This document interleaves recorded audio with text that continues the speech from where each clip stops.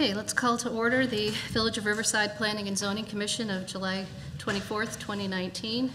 Director App, please do the roll call. Chairperson Mateo. I am here. Commissioner May. Here. Commissioner Hennigan. Here. Commissioner Marholt. Here. Commissioner Miller. Here. And Commissioner Pelletier. Here. We have a quorum. Thank you. Do I have a motion to approve the minutes of the Planning and Zoning Commission regular meeting of June 26, 2019? So moved. Thank you. A second? I will second. Any discussion? All right. Good minutes. Attorney Morris reminded us last month that even if you weren't here, you don't have to abstain from approving the minutes. You might have watched it, but if you trust Director App to make good minutes for the meeting, you can vote to approve them. All in favor? Aye. All right. Any opposed? Okay. Trustee Pollock is here. Would you like to give us a report from the board? Nothing to report that I can recall. Did I miss anything? Not that I remember. I don't think so. At least not anything that we're not going to touch on tonight already. So. Okay. Well, thanks for being here.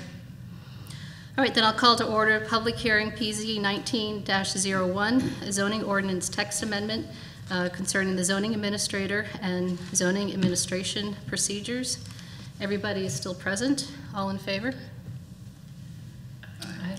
Okay. The public hearing is to consider text amendments to Chapter 2, Administration of the Zoning Ordinance in Title 10.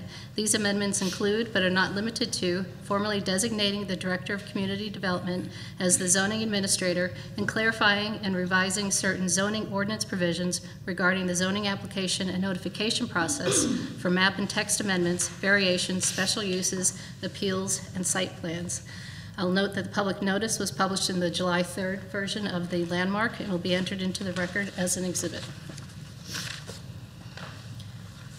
Since the village is the petitioner, we don't need to swear anyone in. Do you wish to testify? Okay. So, Director App, if you prepare your summary.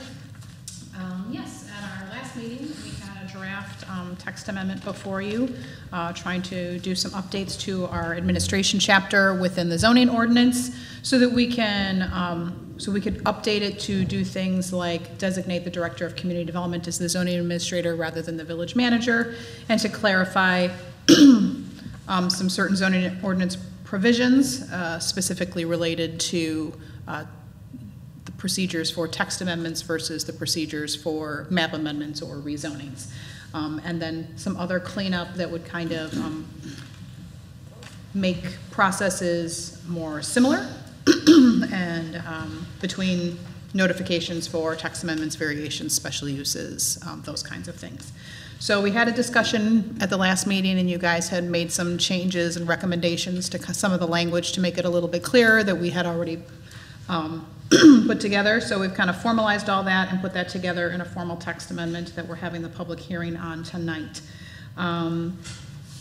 As I said before, our zoning processes were reviewed back in 2013 and 2014, and there were some changes that happened at that time, but most of those kind of focused on the combining of the Plan Commission and the Zoning Board of Appeals, and focused on the variation process and the site plan process to try to expedite or streamline the site plan review process, and also to make the variation process a little bit more modern, I guess, in doing things like notifications by regular mail versus a certified mail, requiring a sign posting in the yard for zoning variations.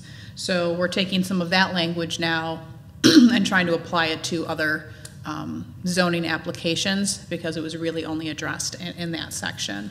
So this kind of expands that out and provides those kind of notification requirements for things like special uses, the rezonings, and special uses, rezonings, the variations, and I think that's really about it for posting a sign. I don't think we do the signs for text amendments per se. So those changes are incorporated in there in the draft that you have before you.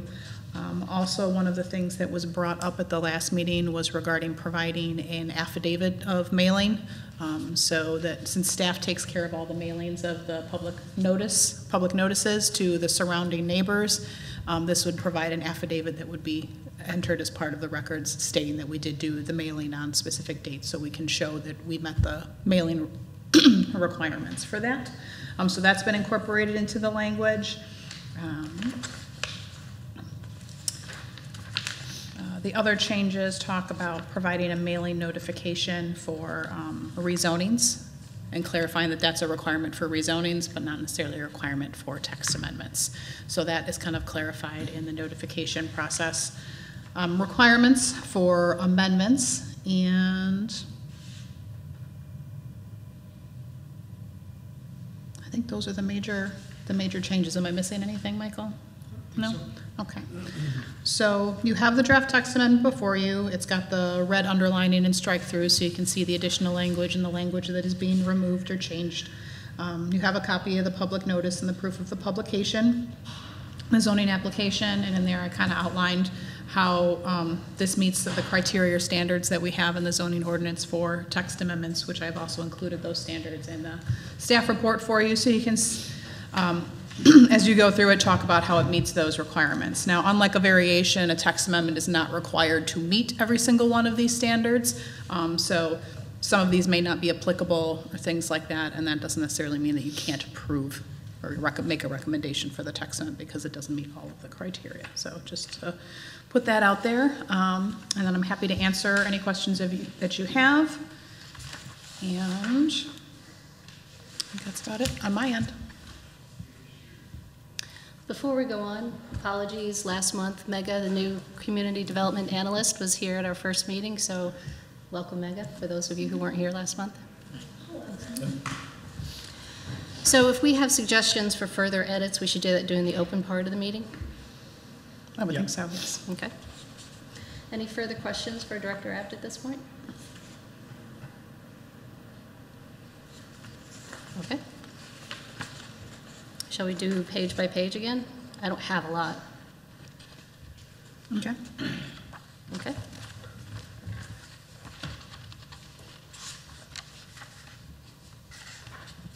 Just as a matter of question on page 5, the written protest goes to the clerk just as a matter of formality. You were going to check on that? Yes, I checked the state law and it goes to the clerk. Thanks. Anybody else? Sorry, I jumped to page 5. That was my first one. Page 7. Under B, add a period and a space for the first sentence. Oh. I'm playing copy editor. Yes, you No, are. that's good. And then under D, the added text, is that supposed to be there?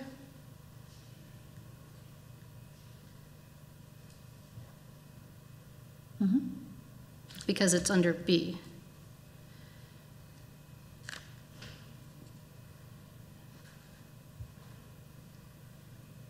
Yeah, that's odd. I don't believe so.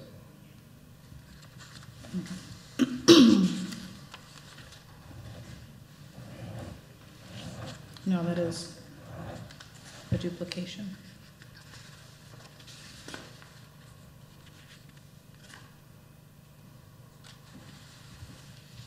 Good catch.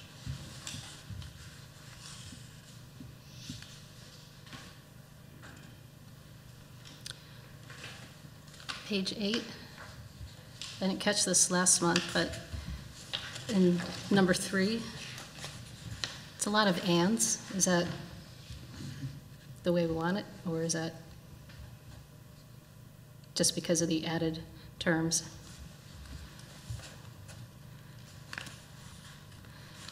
Yeah, so we could take out that one before date and time, right? And the place, and comma, purpose, comma, date, and time. That's ridiculously picky. Or we could but do place, comma, purpose, I'll let you guys decide. and Comma, date. comma, date and time. Yeah. You wanted us to seek brevity. Anything else on page 8? 9?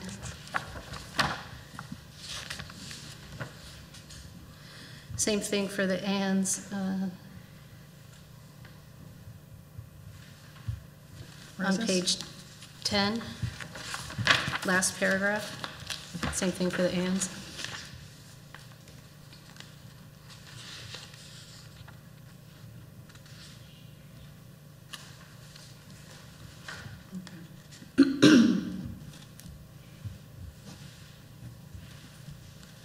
Okay.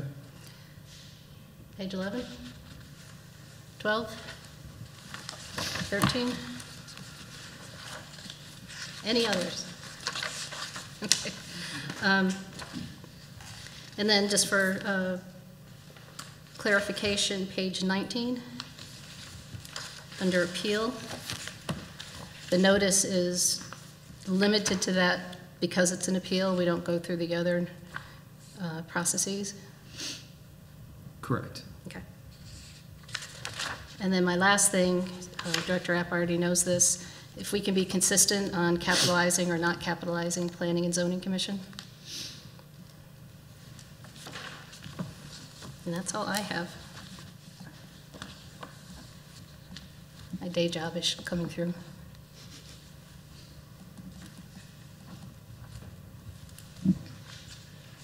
Anybody else wish to speak? Yes, I would wish to speak.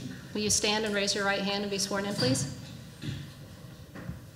Do you swear that the testimony you are about to give is true and accurate to the best of your knowledge? Yes. Thank you.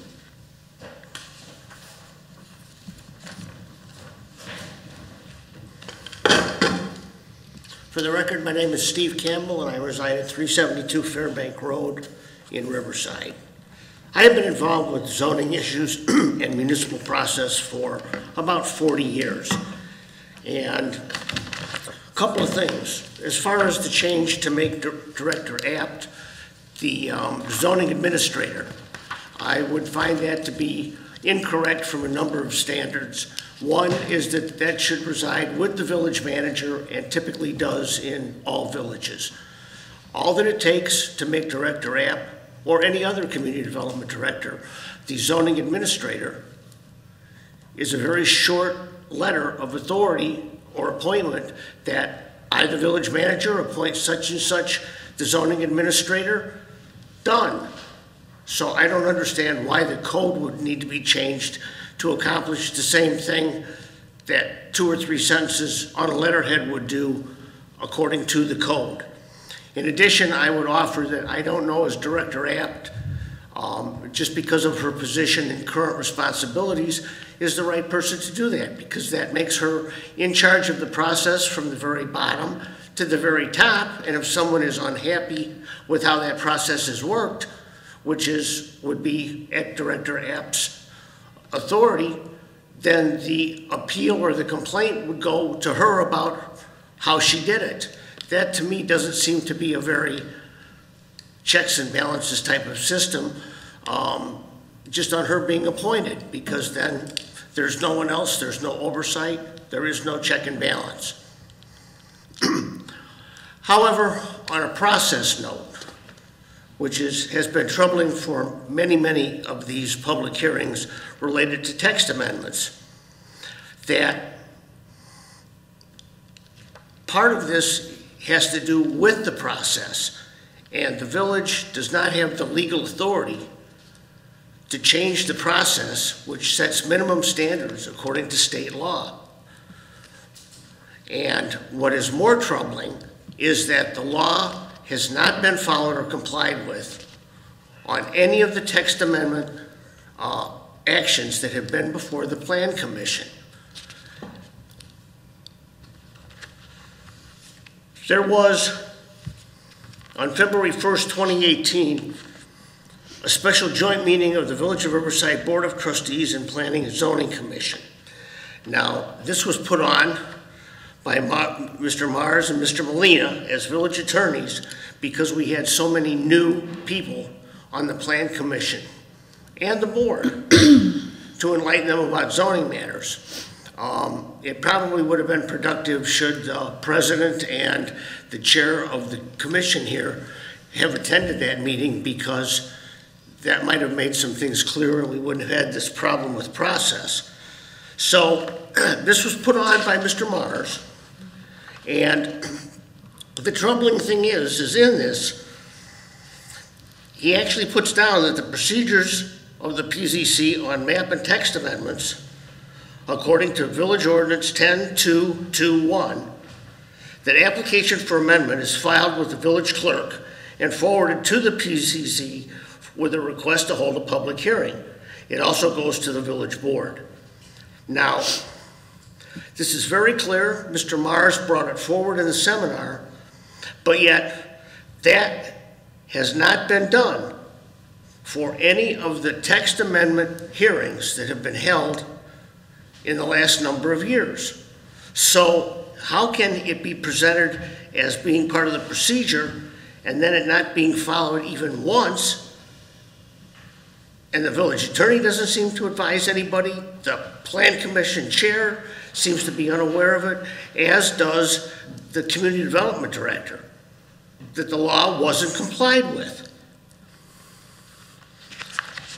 In addition,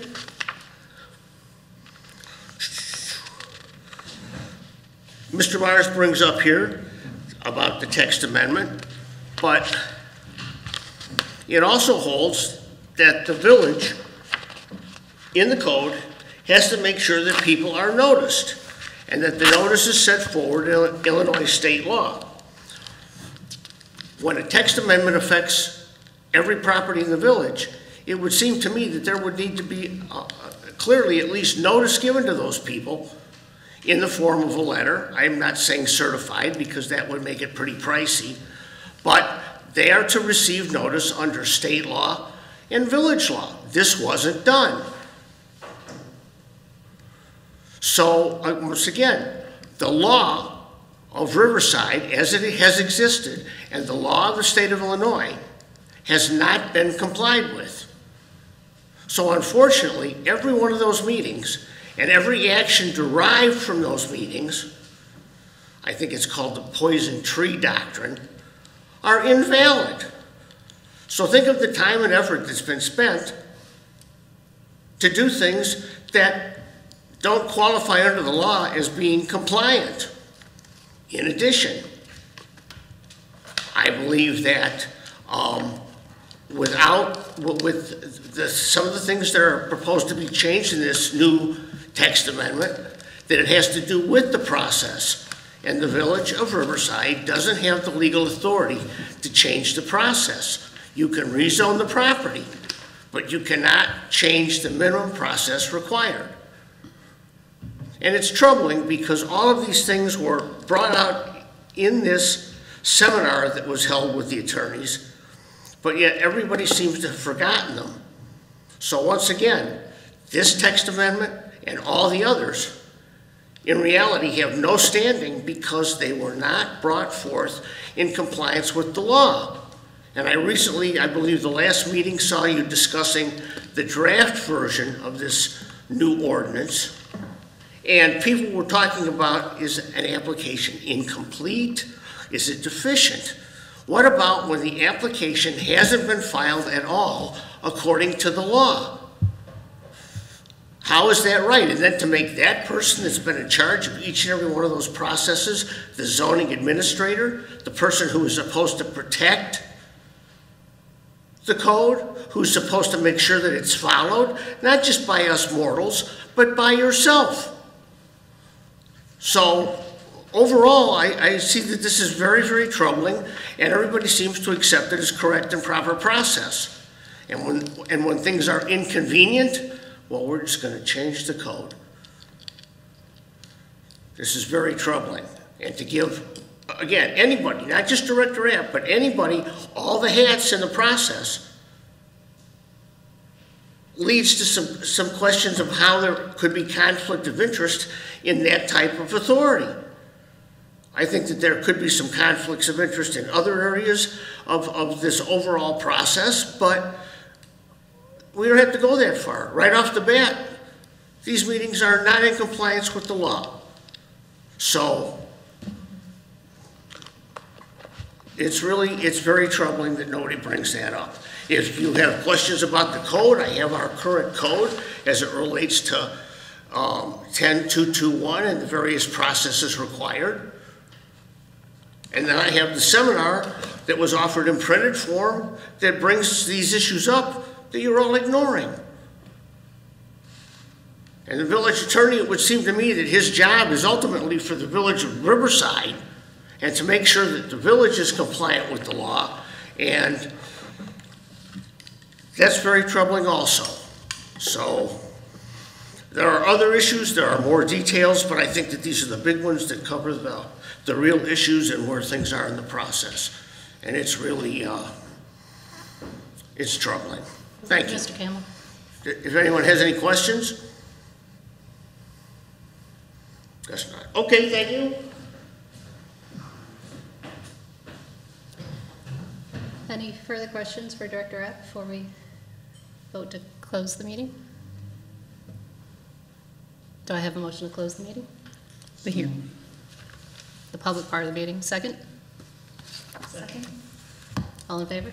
Aye. All right.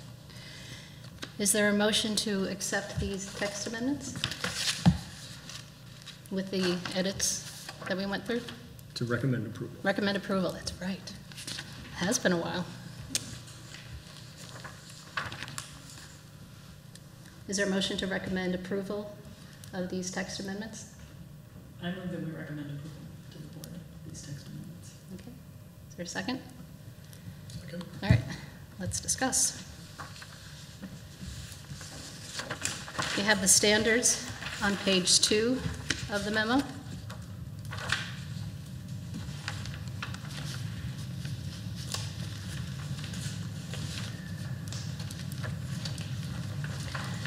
In making our recommendation, we should consider the following standards for text amendments. The first one, the extent to which the proposed amendment promotes the public health, safety, comfort, convenience, and general welfare of the village.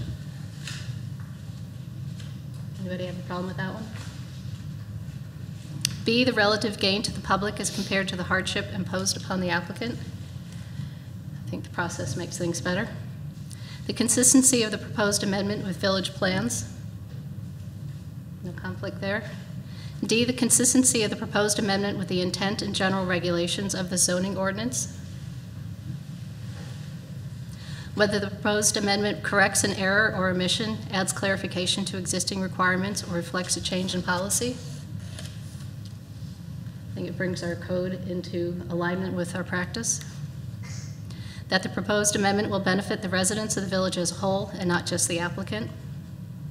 And the extent to which the proposed use would be in the public interest and would not serve solely the interest of the applicant. Whether the proposed amendment provides a more workable way to achieve the intent and purposes of the zoning ordinance and the village plans. I think it does. The extent to which the proposed amendment creates nonconformities. Anybody think that it would? Okay. And finally, the extent to which the proposed amendment is consistent with the overall structure and organization of the zoning ordinance. Do we feel that the standards have been met for this proposed text amendment? Okay. Any further discussion? All right. Director Rapp, please call the roll. All right. Commissioner Pelletier? Aye. Commissioner Miller? Aye. Commissioner Marhold? Aye. Commissioner May? Aye. Commissioner Hennigan? Aye. Chairperson Mateo? Yes. All right. Motion to approve passes. Thanks, everybody, for that. Next on our agenda is new business, initial discussion of recreational cannabis legislation and possible zoning implications. Director Rapp, are you leading that one? I'll do it. All right. Who are we dancing with? So at the last board meeting last week, the board had an initial discussion about recreational cannabis. I'm sure you guys have all seen a lot of news coverage of the fact that Illinois has approved recreational cannabis for sale, use, dispensing, cultivation, effective January 1st next year. And so there are, the bill itself covers a huge variety of topics. It's over 600 pages, a lot of it brand new text. And but there are a lot of local impacts, obviously, with this kind of big sea change in the law. And so we put together an FAQ, which we have transmitted to our clients, including Riverside, which is included in your packet, which answers a lot of the common questions concerning this subject. But in terms of local impacts and you guys, one of the things that is going to be coming your way is a discussion of zoning relative to this subject. So the initial choice that a municipality needs to make is they're given the option for recreational cannabis in particular, as opposed to medical, to opt out altogether. So a town can say, you know, we understand that people are allowed to use it here and possess it here, but we don't want cannabis business establishments to be located within the community. And so that's kind of decision number one. And when we had that initial discussion at the board level last week, the consensus was we're not going to say that right now. We want to look into this further. So let's put together some additional information and talk about this further. So that's in the process now for their next meeting, where they're going to talk about possible zoning of cannabis business establishments, and either at that meeting or a subsequent meeting forward some materials to you guys for your input and consideration. Okay, and so some of the discussion revolved around possibly putting it in the B1 along Harlem, but there did not seem to be an appetite to have it in the B2 downtown area. And you know, there will be a lot more for the board to chew on at this next meeting, and you guys subsequently, but we wanted to kind of give you the lay of the land and the fact that you know, once this comes to you, you know, some of the decisions you'll face are, should it be a special use or be a permitted use? So with a special use, if a dispensary, for instance, wanted to come here, it would come before you guys to talk about that particular location. So we've said generally we're okay with it in the B1, but it's going to come to you guys so you can discuss the impacts of having it at that particular location. And is that an appropriate space from a parking standpoint, from a traffic standpoint, from a proximity to other uses standpoint? Municipalities also have the ability to put distance limitations, if they so desire, between these uses and daycares, for instance, and schools. So that's something else that we'll be kind of kicking around. And then we also have the ability to regulate kind of the manner in which they do this. So there's already pretty heavy regulation from the state perspective in terms of advertising, for instance. So there's a lot of limits on how they can advertise and where they can advertise. There's some base limitations about hours of operation and how they operate, and security and lighting, and all those things are already addressed at the state level, but we'll be looking at those a little bit too, especially if we're doing special uses. You know, hey, we understand that this may generally be an okay location, but we want to make sure that we're cognizant of the proximity to the residential uses or whatever uses are there, and limit the hours to a certain time. As you do with all kinds of special uses, whether it's a drive-through restaurant, car washes, whatever.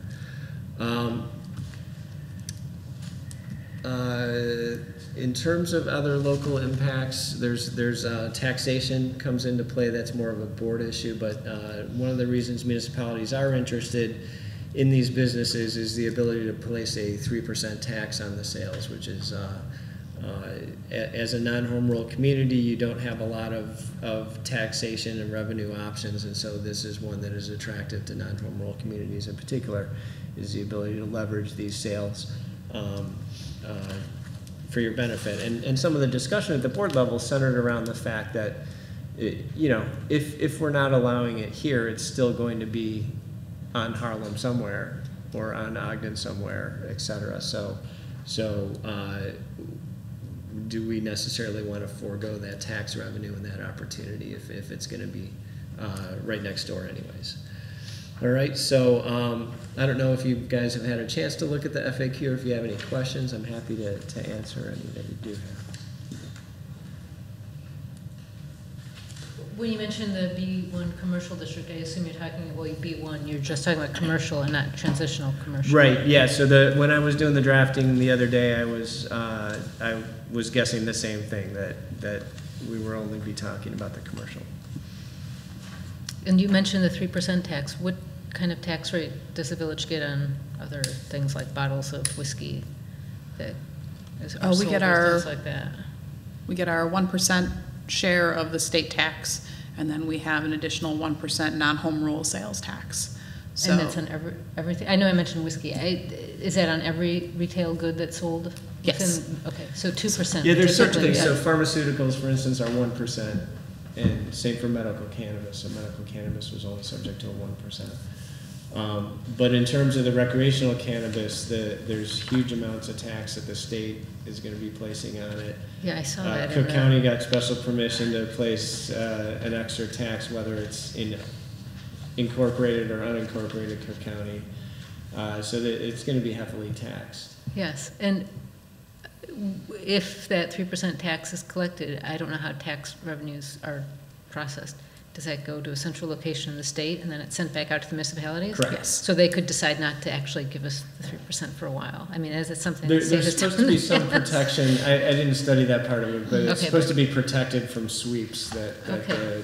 the state does sometimes to try to capitalize on their lack of funds. So right, but typically they're about a quarter in the rears, I think, with getting us our sales tax. So like when we get sales tax in March, it's usually for the fourth quarter of 2018. If we, so it's, we don't get it exactly a month after we get it. It seems to be more on like a quarterly basis. So it's a little bit in the rears as it gets distributed. But they're not behind. Normal behind, versus during the recession kind of behind. I read in the documents you provided, Attorney Mars, that the dispensary hours are 6 a.m. to 10 p.m. Is that something that can be, I don't know if any dispensary is interested in our town, but is that something that local municipality can change, 6 a.m. to 10 p.m.? I believe we can, yes. Okay. All right. Jennifer, did you have a question? I have a few, actually. I didn't notice any regulations pertaining to medical cannabis establishments in the zoning ordinance. Are those prohibited? No. When that law passed, we took a look at it, and I think at that time, we determined that looking at our zoning ordinance, in order to make it prohibited, there would need to be a text amendment. So looking at the definition of retail sales establishment, similar to a pharmacy, it would fall under retail sales establishment. So, but within the state regulation for medical cannabis, there were regulations specific in there that you could not be within 1,000 feet of a school or a daycare, a preschool, an after-school care type of facility. So at that time, looking at where different daycares were and where our schools were, that took out a large portion of the village from being able to have a medical dispensary. Primarily, we're looking at that intersection of Ogden and Harlem was the only space at that time that could have had it. So at that time, we actually did have a dispensary apply to go into not where the McNeil building is, but the building next to it that had applied for the rezoning. They actually applied for a license, but they didn't get it. So we did not get one at that time, but we didn't take any action to specifically prohibit them in our zoning ordinance. So we're not looking at changing that at all? We would, I think, look at that as part of this adjustment, and if we wanted to, we could say retail sale establishment does not include recreational or recreational and medical, and we could create either, or we could still say medical would fall, same as like a pharmacy, and recreational would be considered a separate use. Those would be options that we could look at. And then at the village board discussion, did they discuss at all limiting the total number of recreational cannabis establishments? We didn't get that deep in the weeds at that meeting. that might be further discussion at the next one. Okay. It was more like they wanted more information. Where could one go? Kind of looking at where our districts were, if we were to put in proximity to like similar to the medical cannabis, what does that leave for availability? So, Thank you. Yeah, and realistically, we did talk about the fact that the one distance limitation that is set forth in the state law for recreational cannabis dispensaries is 1,500 feet between dispensaries. And so realistically, given the size of the B1, it's not like there would be a big number. So the state sort of limited that for us. yes, That's the same thing for recreational, right? 1,500 feet between them? that is the recreational. Right, yeah. It's recreational. Other thoughts, questions? What is the process by which we would opt out? It's approval of an ordinance, and once that's of record, you know, it's kind of like with video gaming, unless you allow it, Okay. and people make inquiries, we just say we've opted out, here's our ordinance. So it's not by vote? Like a referendum? Yeah, like No. a referendum. No, it's just board action.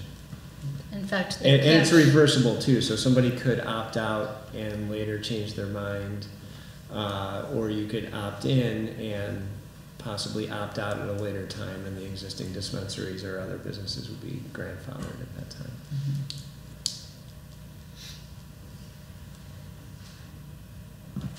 And one of the reasons we're talking about it tonight is the board wanted as many public opportunities for discussion before any action or inaction is taken. And so given the state's limit on proximity to schools and daycares, Well, That's- there is no that was state for limit, medical. that's That's just for for medical. medical. I thought I saw that also for dispensaries. That's for signage. So any signage on a dispensary is extremely limited if they're within, is it 1,000 or 1,500 feet? I don't remember, of any school or playground or daycare. But for an actual dispensary location, the only limitation in the state statute for recreational cannabis is between dispensaries. Okay. So it's kind of up to the local municipality to decide if there's any sort of distance restrictions that we want to put in there, and we have the ability per the state statute to do that. Right, okay. I misunderstood that. Yeah, that's something that several people have misunderstood, just the way we put them together there, so I'm going to clarify that now. And do we, A point, if I might, Please go to the podium. well, it's just simple, it's, where Central School is going to a substantial portion of our downtown anyway, if it's 1,500 feet. Everything I would think that's west of Long Common certainly won't qualify, and probably a good amount east will be too close also, so that kind of settles that question. Just making that point is all. That is correct, between St. Mary's and Central School and the Tallgrass Sudbury School, if we want to go with a 1,000-foot or 1,500-foot restriction from any private or public school, that would basically self-eliminate the central business district from a dispensary if we were to put that type of restriction on locations for dispensaries. do we currently have any proximity restrictions on beer and alcohol sales? 100 feet from a church. Yeah, which is a state-imposed limitation. Fair enough. Do you know why the state didn't impose the same distance restrictions on recreational as medical? I do not. It seems odd. Yeah, there was a lot of, the process of creating this legislation was very kind of chaotic. It was introduced, then changed and changed again, and you know, the local government sections in particular were rewritten several times, almost completely, and so it ended up feeling a little random.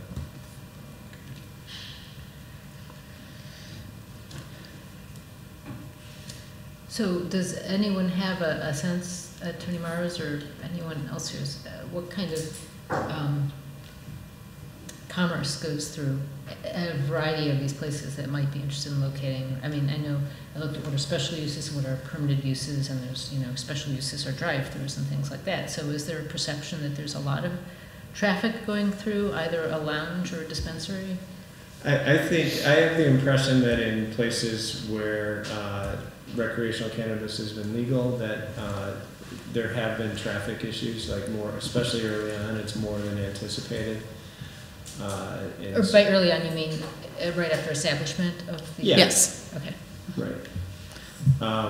So for instance, starting January 1st, the only recreational cannabis establishments will be, there's only going to be 67 at most, and they're all going to be associated with the existing medical dispensaries because they get the opportunity to open a second site at that time earlier than everybody else. And it could either be companion to their existing site or a totally new site. So somebody could come to Riverside, for instance, or Berlin or wherever. And after that, and the reason for that is because they already have the infrastructure. They have the relationships with the cultivators, and they have been going through this. The state has already vetted them, so they're able to get them up and running quicker. Whereas we won't see other dispensaries coming online probably till mid-year next year. So I think those initial ones will draw a lot of interest and traffic and everything else. Yeah, it's my understanding that they might not even be allowing applications for new players until May of 2020. So if they're not, if they can't even apply to get a license, then that means they wouldn't even be opening probably for a few months, if not longer, after that. So, is it first come, first served? I wonder how they're doing that. Who gets in the door first? But that seems to me one of the critical issues as to whether it's permitted versus special use is the amount of, I suppose, particularly car traffic, vehicular traffic that could be drawn by one of these types of facilities. And we only have a suspicion as to what that might be at this point. So, is that right?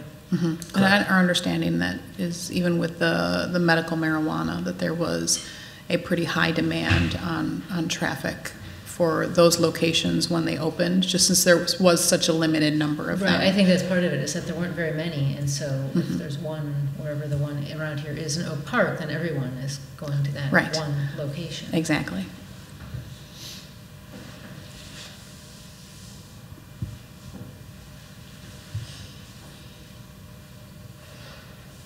Any other questions?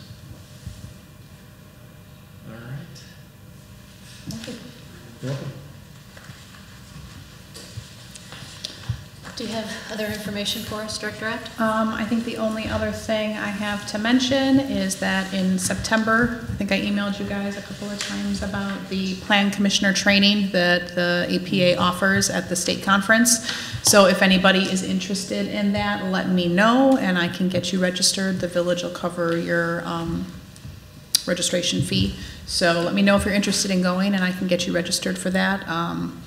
Commissioner Marhul and Chairperson Mateo both attended in the past, and I think they thought that it was a good experience, so I think they do a pretty good job with their training, and although some things aren't necessarily transferable to Riverside, with not being kind of a greenfield kind of community, you do have, you know, there's a lot of interesting stuff, and they do go through, at least in this one, it says that they is going through kind of like a mock public hearing and those kind of things to kind of walk you through that process, so I think that could be, you know, a good opportunity for commissioners if you're interested. So again, let me know. I've budgeted for 2 people to go. So if you're interested, let me know.